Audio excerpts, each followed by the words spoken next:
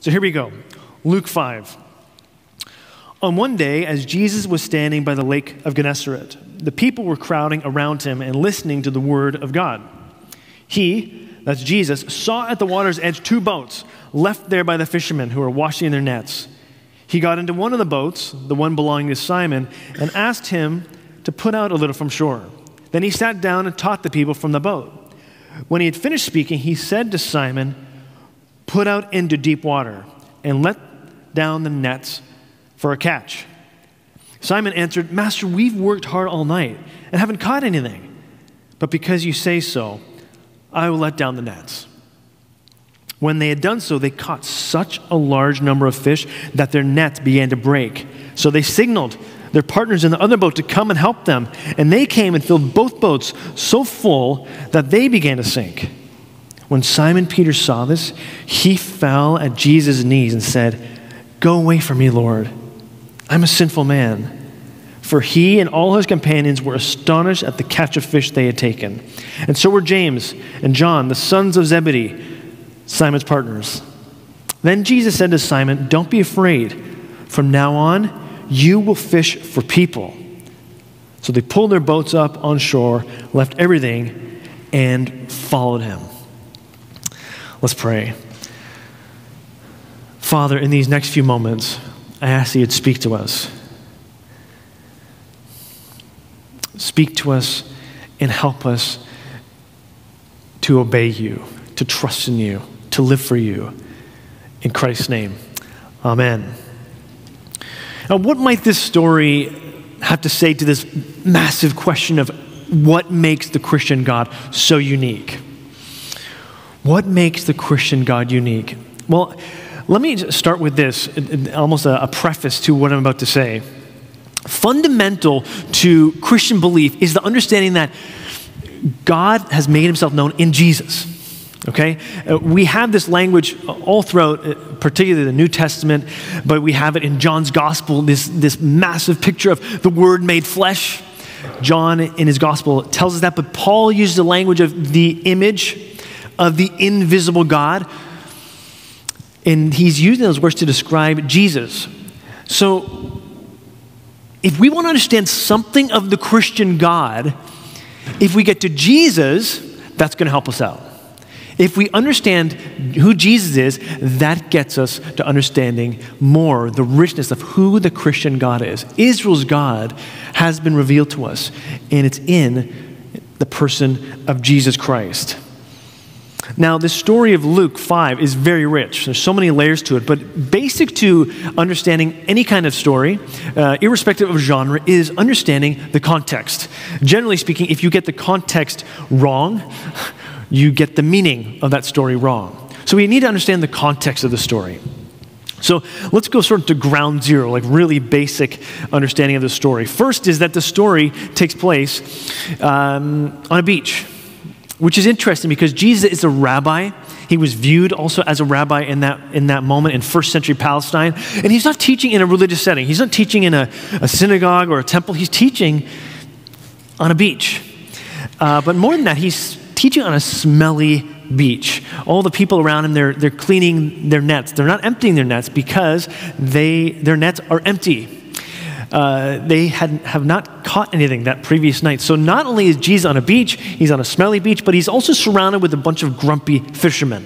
It's not a great context to be in. Because these guys are grumpy. Why? Because they haven't caught anything. They spent the whole night fishing and came up with nothing. Now, the rhythm for these guys would be to go fishing at night, and then in the morning, whatever they got, they would empty their nets, take the fish, and they would take the fish to the market, and that would be their pay for the day. They're probably not too pumped that morning because they've actually spent the entire night and they've come up empty. So here is Jesus, and that's where he is, on this beach, smelly beach, around grumpy guys because they haven't caught any fish.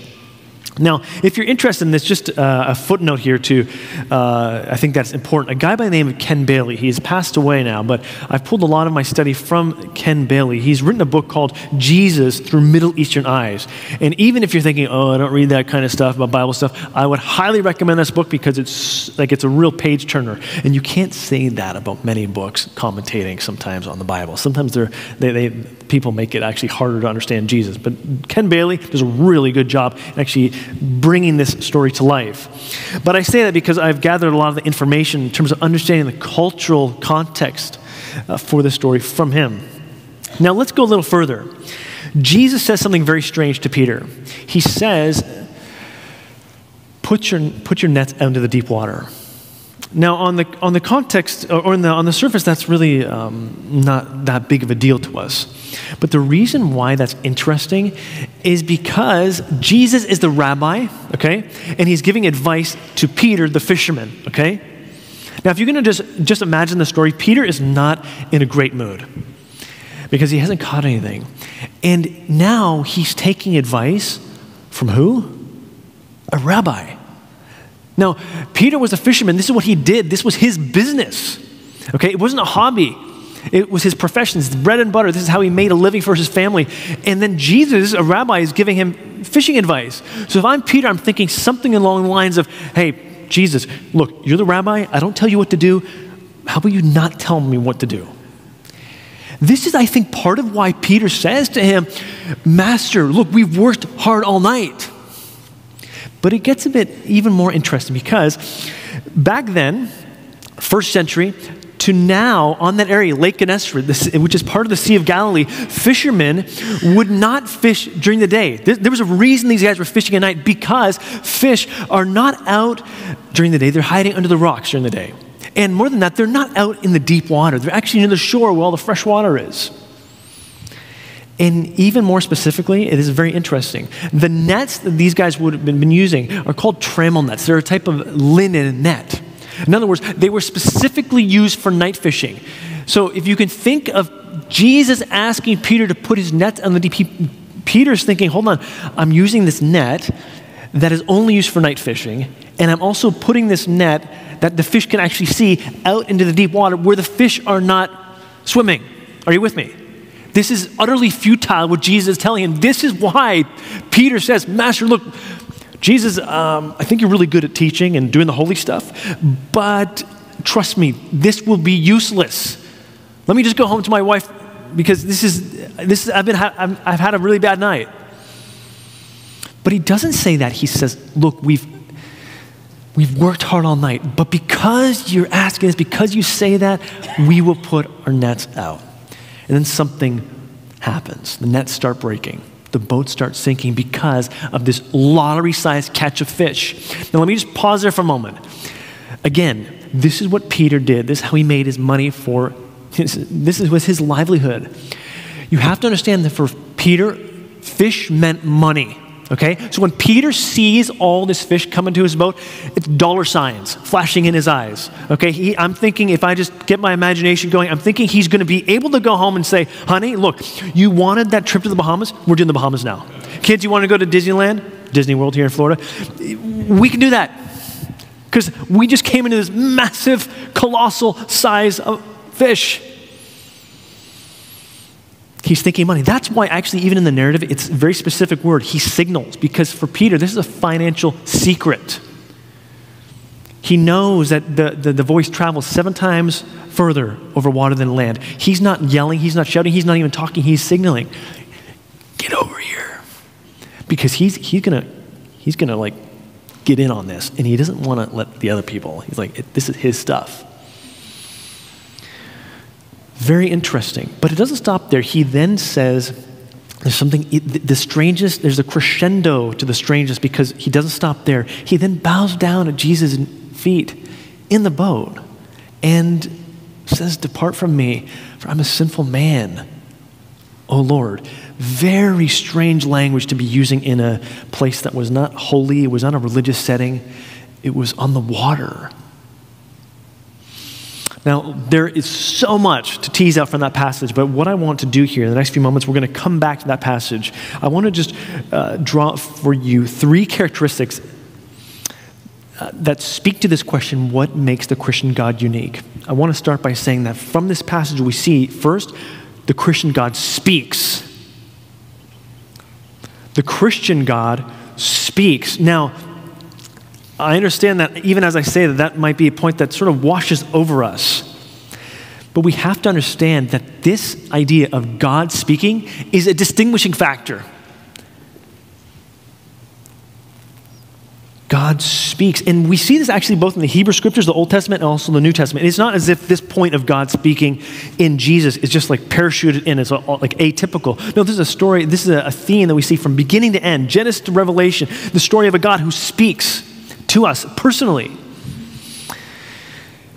David in the Psalms, he's comparing Israel's God to the idols of the nations. In Psalm 135, verse 15 to 17, he writes these words, "The idols of the nations are silver and gold, the work of human hands. They have mouths, but do not speak. They have eyes, but do not see. They have ears, but do not hear, nor is there any breath in their mouths." What is he saying there? It's as if David is doing a panoramic view of all the plurality of beliefs, multiplicity of convictions, ideas, and saying, look, you see these idols that you know, and he's speaking into this ancient Near Eastern context. He's saying, look, you know these idols, some of which are comprised of wood, some are of different metals. They might have eyes, they don't see. They might have mouths, they don't speak. Might have ears, they don't hear. He's saying, look, but Israel's God is one who speaks. He sees, he hears. Do you know God's voice in your life? Do you know his voice? Now, just taking a step back for a moment, have you ever had the opportunity to speak to someone who is famous? You know, someone who may be even a celebrity or someone who you just look up to, someone who you know, if you were around them, you could probably imagine yourself getting a bit nervous and sort of not knowing what to say. Have you had that opportunity before? Well, years ago, when I was a youngster, I had this opportunity, and it was an opportunity to speak to a guy who I actually had idolized. His name is Joe Carter. He was a player for the Toronto Blue Jays. Now, I'm Canadian. I grew up in the Toronto area, and that means actually if you prick my skin still today, I bleed maple syrup. I'm just that Canadian. But Joe Carter was the face of the franchise for the Toronto Blue Jays. That means, you know, if the chips were down, if you needed a guy to come through and get a big hit, that was the guy. You wanted him at home plate. In 1992, he caught the final out of the World Series. 1993, he helped them clinch a second championship, back-to-back against the Philadelphia Phillies by hitting the walk-off home run. He was the guy. And both those years, I had the opportunity to come to Florida to see the Blue Jays spring training with my uncle and aunt. They brought us there, and with my cousins. And at the end of the day, after these games, me and my cousins, we would swap stories of like, whose autograph did you get? What player did you get to talk to today? And did you get a photograph? What players did you see? Who did you talk to? Now, if you know anything about spring training for baseball, it's a special thing because you get to see the players up close. You get to watch them, you know, practice, and you can talk to them, and it's a special experience. On one particular day, I was able to talk to Joe Carter. And we came back to our accommodation this one afternoon, and we're sitting in this circle, and really this was a moment where we would just brag about who we saw, who we talked to. And I just sort of did one of these, and everyone, you know, my cousin looked up at me, and I said, I talked to Joe Carter today. And my one cousin looks at me and says, you talked to Joe Carter? And I said, yeah, I talked to Joe Carter. And he said, well, what did he say? What did he say to you? I looked at him and I said, he said to me, how are you doing? And my cousin looked back at me and said, and what did you say? I looked and I said, I told him, good. My cousin looked back at me and said, is that it? I just said, yes, that's it. That story of a 30-second conversation with this guy, Joe Carter, who was my hero, was superficial. Hey, how you doing? Good. The end. But it put me over the moon with excitement that I had the opportunity to even have 30 seconds with this guy. But it made no difference really when you drill down. But just think that the Christian God speaks. He speaks to you. He speaks to me. And when he speaks, it's profoundly personal. In this moment, with Peter, it changed his life. It was a watershed moment for him. Peter, it says, we see that Peter left everything and followed him. It changed the rest of Peter's life. Do you know his voice? God speaks. But more than that, the story tells us that God pursues us. God pursues you.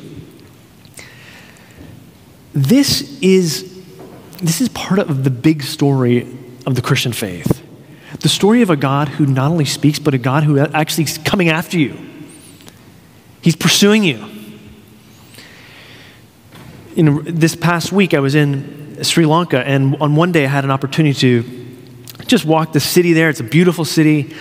And I walked into a Buddhist temple. And there were these different shrines, and it was interesting because you also at this particular temple there were also Hindu shrines and places of worship as well. So I had an opportunity to just walk around and see the place there. And also I was in a room where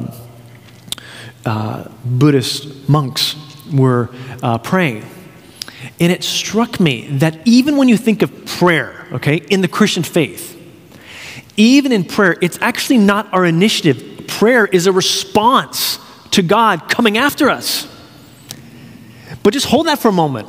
Because if you contrast that with all the other faiths, major religions, prayer in other faiths, even if you look at something like Buddhism, is not actually a response. It's actually our initiative. In a way, it's almost a way of getting to fill in the blank. In some religions, it might be God. In others, it might be salvation. In others, it might be a place of peace, nirvana, whatever you call it. But it's our initiative. But in Christianity, it's the other way around. It's a completely different category. In Christianity, God is actually coming after you. So even when we set out our initiative, it's not really our initiative. It's a response to him. Because he's already come after us. It's a completely different category. This is why, if you think about it, have you ever been asked the question, don't all religions lead to God? Don't all paths lead to God? Any of you, I'm looking at you, none of you are responding. Is there any kind of like, okay, because I'm thinking, there's no way all of you are living in a cave like during the week. There's no possibility. But anyway, look, that's a common question. Even if you're not even into those conversations, at some point you'll hear it through a friend, or you might ask it yourself. But here's why there's a disconnect in that question to Christianity, because that question assumes that there's some way in which we get to God. Are you with me? But Christianity redefines that whole conversation, because Christianity says nothing can actually get you to God. Religion cannot get you to God. You cannot get yourself to God. Only God can get us to God. That is why it's so profoundly important to see that in Christianity, God comes to us. Because he knows we can't actually get there. And he pulls us out. And that's how we get to God. Not of our own intellectual capability, our financial affluence, whatever it is. Nothing can get us there. Only God. That is why it is so beautiful to understand that Jesus, Israel's God, revealed to us in the flesh, comes to us. Amazing. I hear these words from C.S. Lewis. He puts this in a different way, but still really punctuates his point. He's, again, doing this panoramic view of all the religions and saying, look at the Christian God. He says this: the pantheist God does nothing, demands nothing. He is there if you wish for him, like a book on a shelf. He will not pursue you. The shock comes at the precise moment when the thrill of life is communicated to us along the clue we have been following. It is always shocking to meet life when we thought we were alone. And therefore, this is the very point in which many draw back. I would have done so myself if I could, and proceed no further with Christianity. An impersonal God? Well and good. A subjective God of beauty, truth, and goodness inside our own heads. Better still, a formless life force surging through us, a vast power which we can tap. Best of all. But God himself, alive, pulling at the other end of the cord, perhaps approaching at infinite speed, the hunter, king, husband, that is quite another matter. There comes a moment when people who have been dabbling in religion, man's search for God, suddenly draw back. Supposing we really found him. We never meant to come to that. Worse still, supposing he had found us. That is the Christian God. A God who comes after you. And the question is, will we respond? The question is not who's going to initiate this. No, it's been made very clear.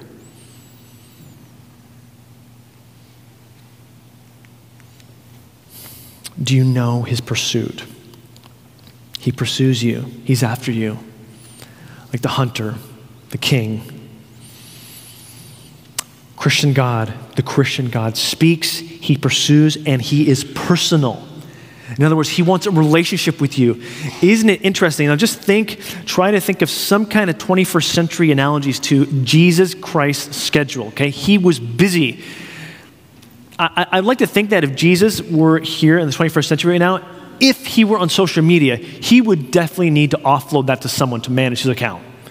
He would definitely need someone to manage his Twitter, his Facebook, and his Instagram, because he was busy, okay? Hey guys, look, Peter, look, you take the phone, you take the picture of this meal, okay? I just don't have time for that, but that people want to see this meal, other people want to see the hummus, okay? I don't have time to take a picture of the hummus and the olives right now. You do that. He was busy. People wanted to talk to him. People wanted to have him in a conversation, to perform a miracle, to have a meal with them. He was busy. So isn't it interesting that when Jesus Christ says, Peter, put your net out into in the deep, he does not say to Peter, and look, I've got a packed schedule today. It's like chock-a-block. It's really busy today. But look, 2 o'clock, I've got a 15-minute window at 2 o'clock. So look, you come back, let's get a nice cup of coffee, 2 o'clock, and we'll debrief on this. You let me know how that goes. He doesn't do that, does he? It's very interesting. Why does he not do that? The reason why Jesus does not do that is because Jesus is not after a business transaction. He is after a relationship. When Peter bows down at Jesus' feet, he's doing so in the boat. Jesus is in the boat with him. So listen closely. When God calls you, he's with you every step of the way. When Jesus asked Peter to do this, something that sounded so audacious, it did not make sense. Jesus was with him the whole way. The Christian God is personal. He speaks. He pursues us. So if this is the case, what does that mean for us today? In this moment that for some of us in this room, we might feel actually very disconnected. Such a different world. On the Lake of Gennesaret, Peter was different to me. I'm not tracking with that. What does that mean really today as we walk out? I want to suggest to you that we actually can take a cue from Peter, because Peter left everything and followed Jesus. Very dramatic. And for some of us, we might think it's a bit hyperbole. He left everything and followed him. Really? Come on now. Did he really leave everything, didn't follow him? What does that mean? Well, let's go back to the beginning of the story, because the beginning and the end of this narrative sort of capture the drama of what happens. Because when Peter first greets Jesus, he uses the word master. Remember that? He's the master. Look, we've worked hard all night. That word in the Greek is ambiguous. It could be master, teacher, boss. But in the very end, after encountering Jesus, he uses the word Lord. He says, depart from me, for I'm a sinful man, O Lord. I want to suggest to you that in that moment, when Peter saw Jesus perform this miracle, It was not just sort of like another guy pulling a rabbit out of the hat or some miracle, one-off. He saw something of God revealed to him in Jesus. And he bowed down to him and confessed, you are God. He left everything and followed him. So the million-dollar question I want to put to you this morning is, are you following Christ? And maybe we have to even go back first and say, do you know Christ? Because if there's this disconnect in our minds thinking, I don't understand why Peter would do that, the first question we have to ask ourselves then is, do we actually know this God? Have we encountered him? Is it more than theoretical knowledge? Because there has to be at some point in our paradigm, our lens through which we view everything, there has to be this transition from seeing God as just a set of ideas to be understood to a person who can be known.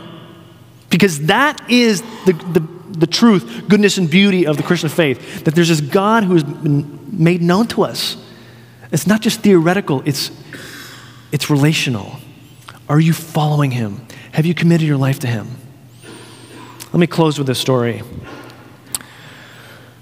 This past week, I was reminded of the story of 21 Coptic Christians. You may remember the story, but 21 Coptic Christians who were viciously murdered by ISIS. It was not too long ago. If you remember, the photo and the video also went viral, but it's just, you see these guys on the shore, and all these Coptic Christians are in these orange jumpsuits, and behind them are members of ISIS shrouded in black. And they have blades next to each guy's neck. And if you remember the story was that they were told, and they filmed this. I never watched the video, just read the story because I knew enough just by reading the story. But the story goes that they were told if they renounce Jesus Christ, their lives will be spared. All they had to do in that moment was renounce Jesus Christ, and they'd remove the blade from the neck. The blade was on these guys, their necks. Some shouted out, some mouths the words, Yarab Yeshua! Yarab Yeshua!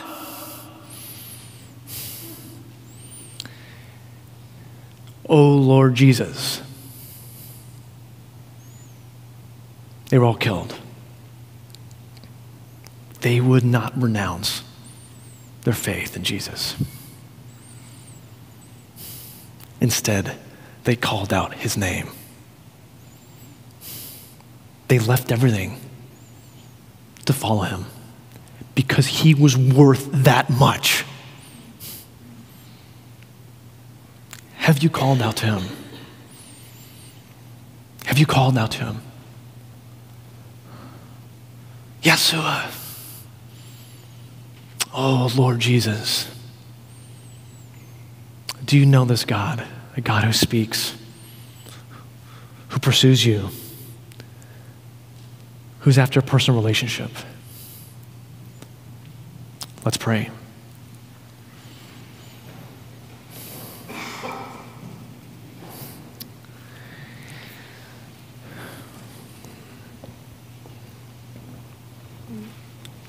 Just in this moment as the band comes back, I don't often do this, but just with everyone, just all our eyes closed, I just want to ask in this moment if there's anyone who would say, you know what, I need to commit myself afresh to Jesus. That kind of disposition, that conviction that says, I'm going to follow you, Jesus, because you are worth that much. I'm going to follow you. If that is you, I'm just going to ask you in this moment to raise your hand. I'd love to pray for you if that is you. Just take a moment. Okay, I see that hand, yeah. Might just say, yeah, I want this. I hear that testimony of those guys saying, Yeshua, I want that commitment again in my life, that this is real. It's not just theoretical. I'm going to give my life for this. I'm just going to wait and I'll pray for you.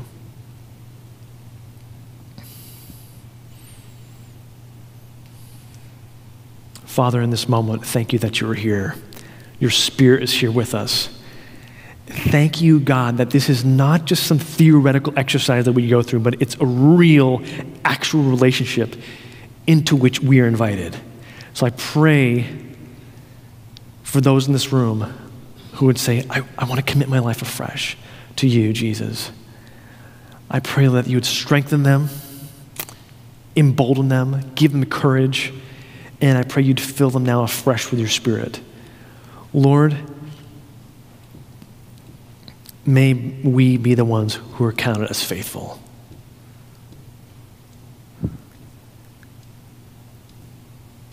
Give us the grace to follow you with everything we've got. In your name, amen.